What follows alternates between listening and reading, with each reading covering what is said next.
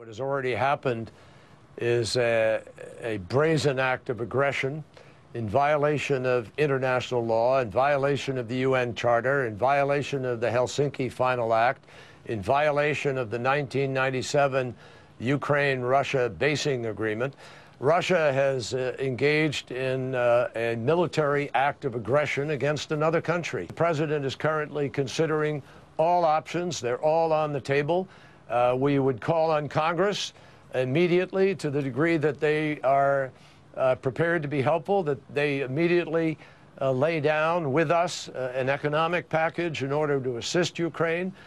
We think it's very important for the international entities, the OSCE, the UN, NATO, the North Atlantic Council, the EU Foreign Affairs Council, which will meet tomorrow, all need to weigh in, and I believe they will weigh in heavily. This is not, or should not be, East-West, Russia, United States, Russia versus Europe.